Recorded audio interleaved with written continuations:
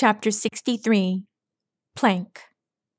"This is too much water," one of the escaped prisoners stammered as she and several others followed Austraeoh down the deepening corridor.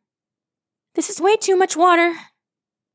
Austraeoh struggled to stay upright as he waded through the thick currents surging past them. "Let's just keep up the pace. Don't stop for anything." Panting, he glanced up at a wooden catwalk lining the cavern's wall at the height of 20 feet. "There has to be a plank that can take us up to someplace safer eventually." "I think I hear someone coming," another pony shouted.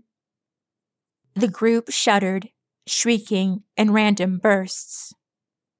"Every pony calm down," Austraeoh shouted to his Windthrow companions. "Whatever you do, don't slow down for anything." "You can slow down for this." A leather belt was dropped over Austraeoh's shoulders. He paused in the flooding waters to blink at the thing. He glanced up. "Did you meet any resistance?" "I met an idiot who didn't know a losing fight when it bit him," Rainbow Dash said. "Why you guys all wet?" Rockspot's father shouted above the rapids. "We couldn't find a way to get onto the platform above." "Let me fix that," Rainbow Dash shouted. Blurring towards the ceiling, she swung her rear legs and kicked the support beams holding the catwalk to the top of the cave. A section of the platform shook, rattled, and fell loose. With a splash, it formed a steep ramp, ascending to the lattice work that stretched the length of the corridor. "There! All aboard the bridge to somewhere drier than here." One by one, the ponies gladly scaled the inclined plank and continued their gallop on the wooden platform. Austraeoh was a little too weak to ascend on his own, so he received a boost from Rainbow Dash. Once on top, he took a deep breath, strapped the belt around his neck, and said, "Your arrival is most miraculous. I'm not sure how many more months any of us could have lasted in this dreadful place." "Well, once we find one of those escape hatches to the surface, we can make for the nearest town and drop the weight of all of Wintergate's wrath on these bozos." "Would now be a bad time to tell you that Wintergate is populated by pacifists?" "And yet you eat meat?" "Hurry," the stallion carrying Rockspot said. "I think I hear voices up ahead. The other ponies must be nearby." "Say, what's your name, dude?" Rainbow Dash shouted as she flew alongside the sprinting group. "'Cause I'm gonna have an aneurysm if I call you Rockspot's dad 12 more times by day's end." "Red Turnip Sr.," he replied, glancing back with a smirk. "Spotty here says you've already met my oldest son."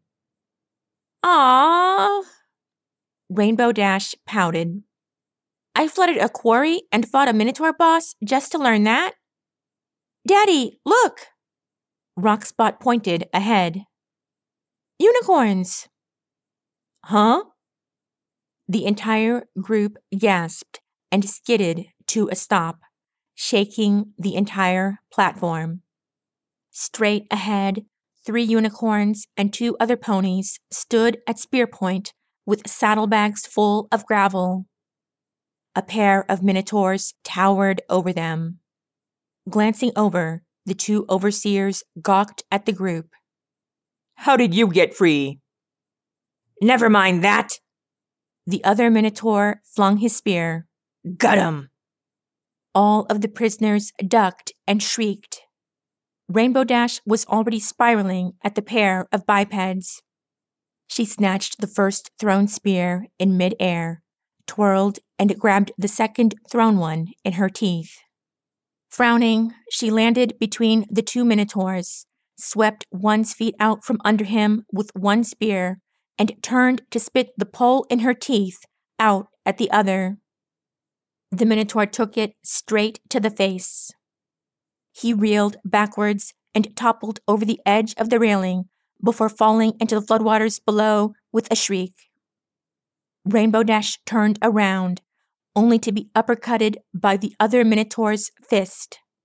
She fell back as he leapt on her. The two wrestled and struggled on the platform. Once gaining the upper hand, the Minotaur rammed his horns down at her skull. She dodged the blow. His horns pierced into the platform on either side of her. "Darn it all!" she shouted. "Just how many frickin' Minotaurs do I have to punch in the groin today?" That said, she slammed her hooves between the Minotaur's legs. He wheezed immediately and went limp. At that moment, Red Turnip Sr. and 4 other prisoners galloped forward and rammed his body off the platform. As the victorious splash sounded off below, they helped Rainbow back to her hooves. "Isn't she awesome, Daddy?" Rockspot beamed from where he gripped to his father's back. Red Turnip smiled. "I like how you bull tackle the walking bull, Miss Dash." "Yeah, too bad he can't say the same about me dashing his rainbow maker." 2 spears embedded into the railing beside them. The ponies gasped and looked down. Using the flowing floodwaters as a stream, a hastily assembled pontoon boat of wooden planks was rushing towards the escapees from below. A very angry thunderhorn was chucking spears along with 3 snarling cohorts. "Friends!" Astral shouted to the 5 reunited laborers. "We can't wait here." "They're going to overtake us!" Another unicorn exclaimed as more spears were thrown. "Miss Dash," Rockspot squeaked, trembling. "What are we gonna do?" "Rah!" Rainbow shouted at her wit's end and dove off the platform with a flurry of wings. "What is it with this day?" "You!" Thunderhorn shook a fist. "Give me back my strips, or I will tear you to—" Rainbow Dash answered with 2 rear hooves, drop-kicking across his skull. "Eat a buffalo biscuit, you utter sucker!" She ruthlessly took on 3 burly Minotaurs at once. "Go! Go! I'll hold them off!" she shouted to the group above. The prisoners nervously galloped ahead. "She's as impulsive as a bucket of Paris-Sprites!" one pony exclaimed. Astral nodded, looking back warily before following up the rear of the group. "To our good fortune, you're right."